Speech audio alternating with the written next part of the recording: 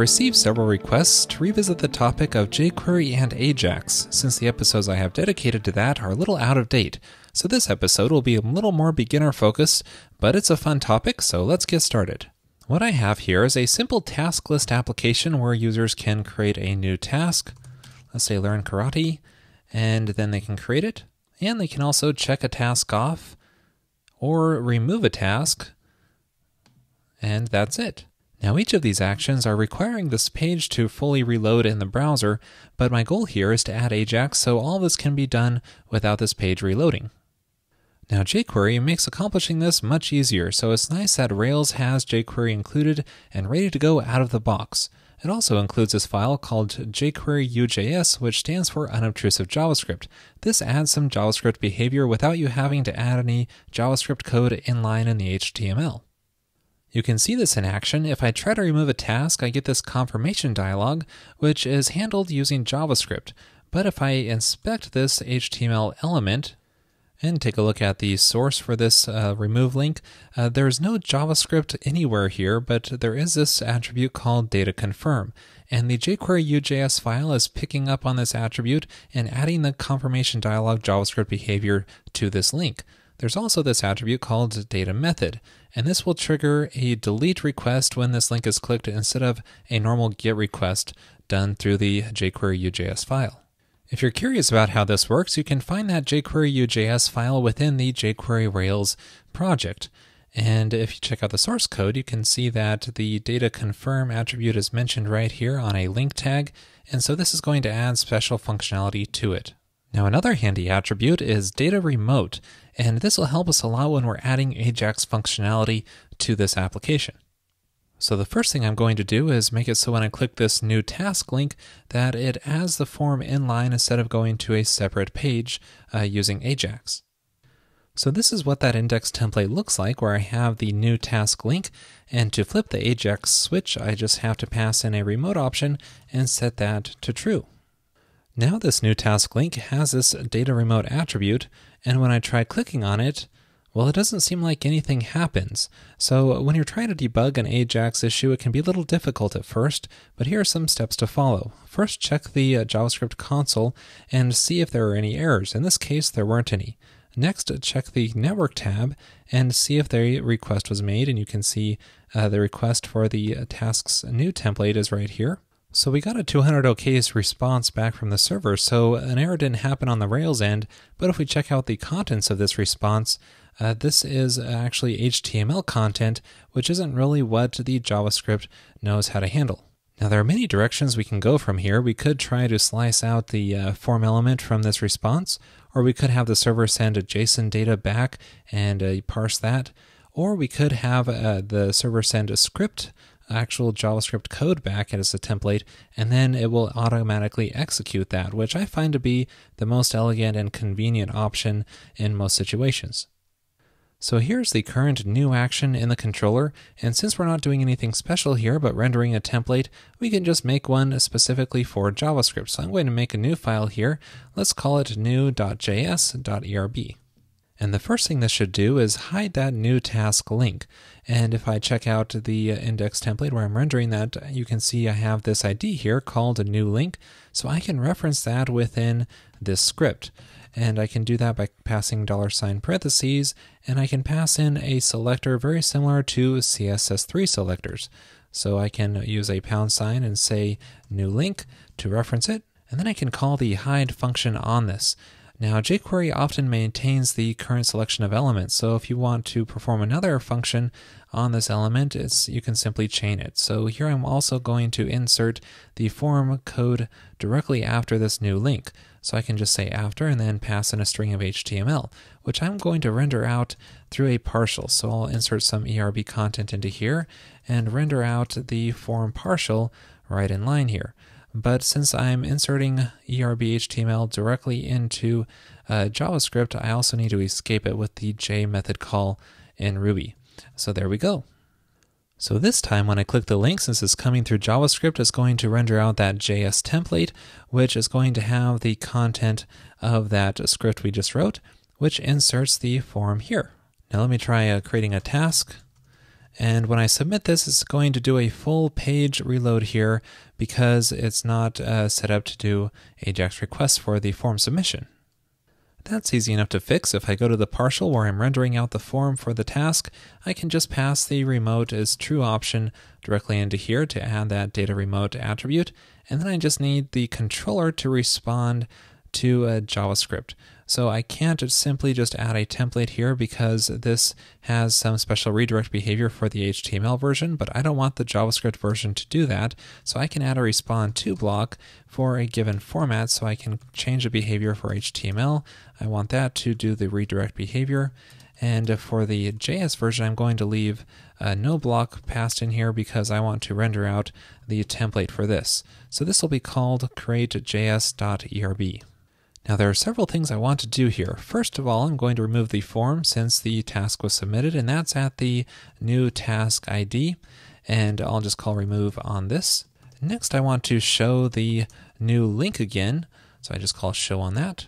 And then finally, I need to insert the new task that was created into the index template, and there's a div called incomplete tasks on there, which is where I'll put it because every new task is incomplete, and I can just append the task to it. Again, here I'm going to render out the HTML using a partial, so that's rendering out the task instance that we get from the controller and escaping it with JavaScript. And let me close this off, and there we go. So this time when I create a new task, it's going to do everything in an instant through Ajax without having to reload this page. It hid the remove the form, it showed the new task link, and added the task here. Now I can easily repeat this process for the remove link because this currently reloads the page. I'll do this quickly because it's basically the same thing. Inside the task partial is where I have this remove link, and I'll just add the remote as true option. And then in the controller destroy action, I am doing a redirect here, so I'll need a respond to block like I did in the create action for handling a JS response, and I'll make a new template here called destroy.js.erb. Now inside of here, I just need to remove the task, so I need to reference it somehow. But if I take a look back at the task partial, you can see that this is inside of a form for editing the task record. And so what I can do is use an ID that Rails automatically assigns to it called edit task and then the actual ID of the task. So I can just use ERB here to enter in the task ID from the task record I got from the controller and just remove this element. And then clicking the remove link and confirming it, and voila, it instantly disappears without a page reload. Next, I want to tackle marking a task as complete, which currently requires I hit this update button, which is pretty clunky. Instead, I would like it so that this update button isn't there, and just clicking the checkbox automatically submits the form, and we can do that with some custom JavaScript. I'm going to do this inside of this tasks.js coffee file, which is currently blank, and this will use CoffeeScript. But if you're not familiar with CoffeeScript and you prefer JavaScript that you're more comfortable with, then you can easily go back to that by simply removing the coffee extension, and that will just use plain old JavaScript. I'll just use this here and show you the CoffeeScript version at the end. So what I need to do is listen to the click event on all of the checkboxes. So I'll need to first select those. I can do so by grabbing the edit form element and then finding the input element inside of that where the type equals checkbox. And then for each of these, I'll listen to the click event and pass in a function into here. And so this will get triggered when the user clicks on it. And for now, I'll just display an alert dialog box saying that it was clicked. Now let's try this out, reloading the page. And now clicking the checkbox, it doesn't seem to do anything. We don't get our alert dialog. And if I check out the JavaScript console, there's no mention of errors in there. The issue is that this JavaScript is interpreted immediately when it's loaded in at the top of the HTML document. But the rest of the document hasn't been loaded, which means the checkboxes don't exist at this point. So instead we have to delay this code until the DOM has fully loaded. Now jQuery provides a convenient way to do this by passing in a function into the $sign call, and then so we can just move all of this code directly into that function, and that will be evaluated once the full HTML document loads. And you know what? I just realized another issue with this, and that is the class name is called edit task instead of edit form. So always make sure that what you're selecting does exist on the page. And now when I reload the page, this time when I click on the checkbox, it shows me the clicked dialog. So all we need to do now is have it submit the form. To do this, I'll grab the current element, which is going to be the checkbox element, and just grab the form of this. So I can call parent and then fetch the form element of that. And then I want to submit the form, so I just pass in the submit function call. And while I'm here, I also want to remove the buttons of this form. So I can do that quite easily by just grabbing the submit type and then just calling remove on this. So that will grab multiple elements and just remove all of them in one function call. Okay, back to our app. Now when I reload the page, the buttons will disappear, and clicking on a checkbox submits the form. It works. And it goes the other way too. If I click on a checkbox here, it'll bring it back. Now I just need to make this form Ajax enabled like I did before. So I'm going to do that really quickly here, just passing remote as true, and then going into the tasks controller where I have this update action. I need to respond to the JavaScript format, and then I can make a new template here for JS ERB version. Now I'm just going to paste in the code for this template just to save us some time, and my goal here is to move the task from one list to the other. So first I'll see if the task is currently complete, and if it is, then I'll grab that task element and move it to the complete tasks, and otherwise I'll move it to the incomplete tasks list. By the way, I've been using a lot of jQuery functions in this episode, and you can find them all nicely documented on their site. And they're split up into different categories here. And the append to function is inside the manipulation section. And you can find it here and just see all the reference documentation for it to find out how it works. With that done, our application is pretty much complete. We can uncheck this or check it to instantly move it from one list to the other, or create new tasks instantly. But there is a bug here. If I create a new task and try to check it, well, there's two issues. One is that the update button is showing up, and also that the check mark doesn't trigger the form submission. Now the problem is that this code right here is what will fix the issue, but this only gets executed when the page initially loads, and so it won't apply to the new tasks. To solve this, one way is just to move this off into a function. That way we can trigger it whenever we add a new task. This is a good chance to demonstrate how jQuery plugins work. Basically, it's just a function that you can call on a selected element. So what I'm going to do here is, this is the way I want it to work. So I select a form element such as the edit task form, and then I want to call a custom function on it. Let's say submit on check. And so this will add in that behavior. Now getting this to work is actually pretty easy. You just call jQuery.fn and then pass in that name, which is submit on check, and set this to a function. And then you just need to perform that same logic in here. So I'll just paste this in. However, we want to reference the form element that we have selected. So we can use this right here in this function to reference that selector.